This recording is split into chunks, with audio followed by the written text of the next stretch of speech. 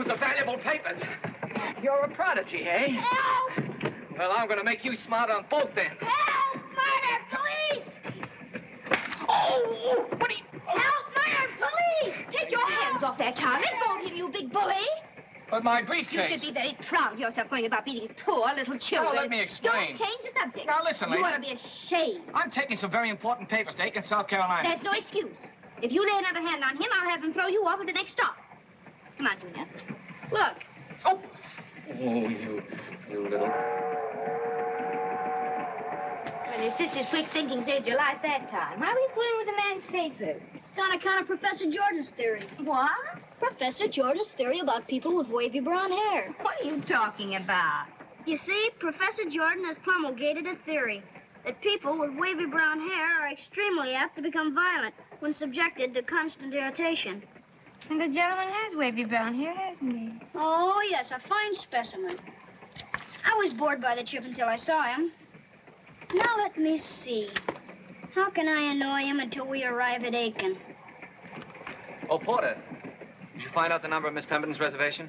Miss Pemberton? Yes, sir. She's in drawing room A. That's the young lady just give you the business, sir. What? Oh.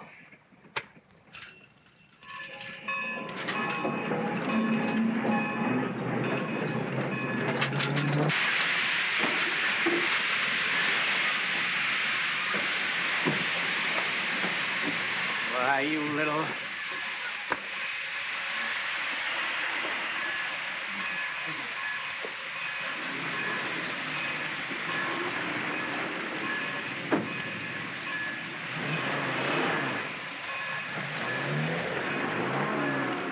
I want to go to two... I saw it first.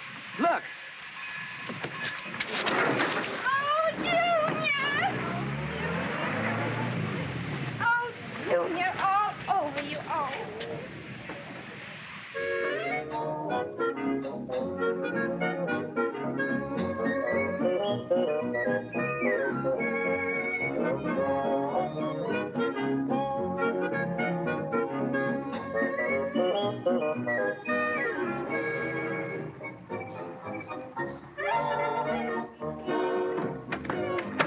Wait, I'll be going right back to the station.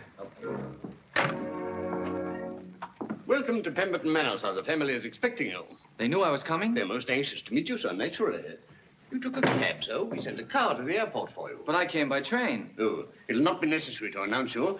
You can freshen up a bit in there and join the family in the drawing room. Thanks. This window will be regarded by future generations as my masterpiece. I can see it years from now, set up in the Louvre like a shrine. I'm no longer a surrealist. I'm a post-surrealist. What are you doing now, Herbert? I call it the love life of a cup and saucer. My goodness. Are they that way, too? Now, here's a rare item.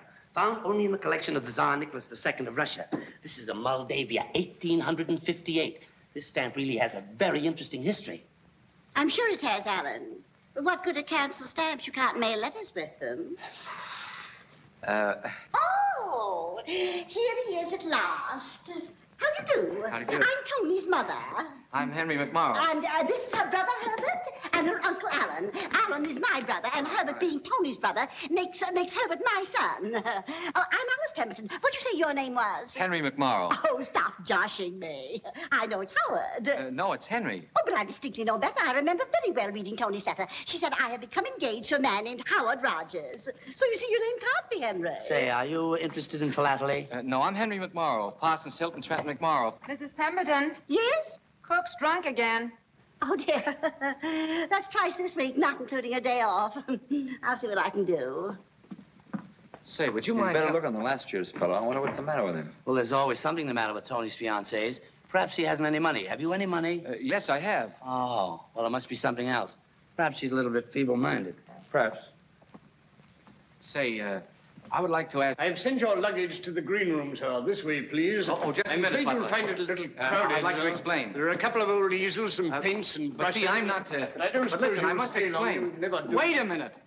Now, there's been a big mistake. Where is Mr. Pemberton? There is Mr. Pemberton.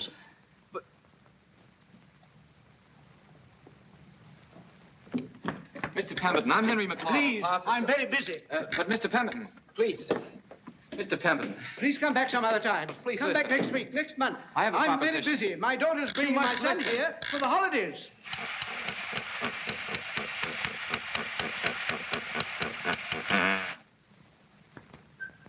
Welcome home. Hello.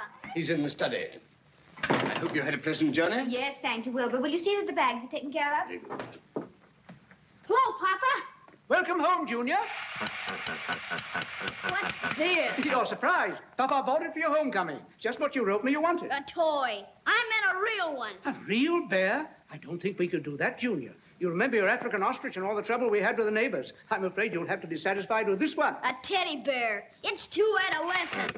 Papa, he kicked me. That's silly, prodigy. Junior. How could he? I've been here all the time. Not here, in the depot. He kicked me in a public place. Now, just a minute. Please let me explain, Hold him. Mr. I'll Pemberton. go get help. Is this true, young man? Did you kick my son? Please, Mr. Pemberton, let me explain. What is the meaning of this? Who are you, anyway? This is Miss Tony's fiancée, sir. Miss Tony's fiancé. No, there's a misunderstanding. If you just let me talk to you for a minute. Hello, Papa.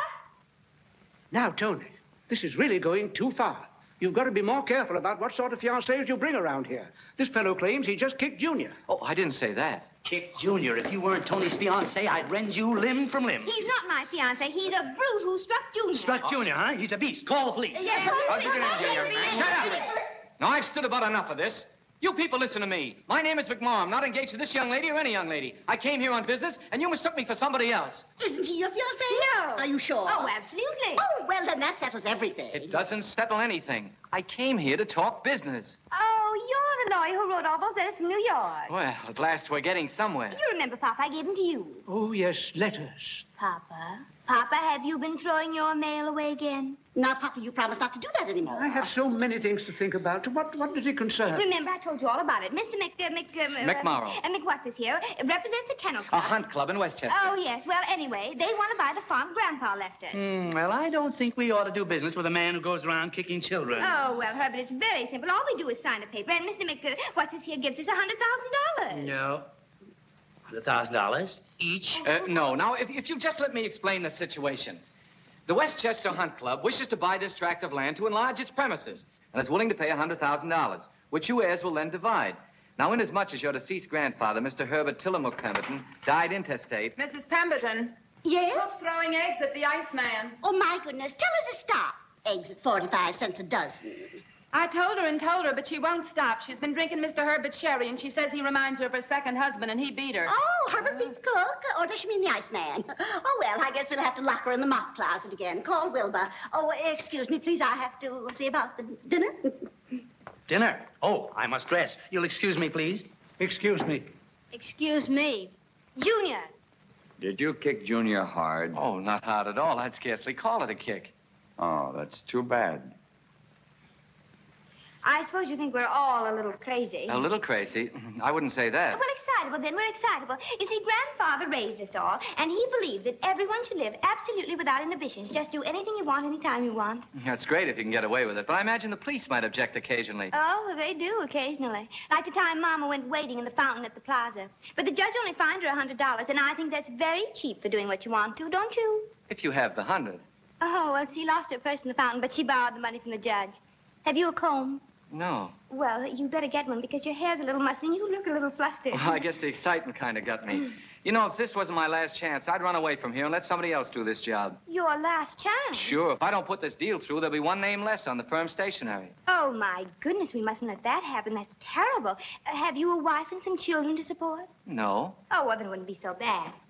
I know you've got a poor old mother. Well, I haven't. Now, I tell you what I'll do. I'll bring the whole family together after dinner and explain to them how serious the situation is. Then you can get their signatures, and you won't lose your job, and your poor old mother will be all right. But, well, thanks very much. You're welcome. Nice of you to help me. Well, I suppose I better go to the hotel and change if I'm coming back for dinner. Is my cab still waiting? No, sir. I paid the men and sent him away. But my bag? In the green room. There's a misunderstanding. Will you get it for me, please? I'm sorry, sir. I can't lift it. My arm hurts where the cook kicked me when we locked her in the mop closet. Oh, please stay, Mr. McMorrow. McMorrow, we have plenty of room. Well, all right. Thanks very much. Not at all. Oh, just a minute. Do you believe in Professor Jordan's theory? Professor Jordan? I've never heard of him. Well, you will.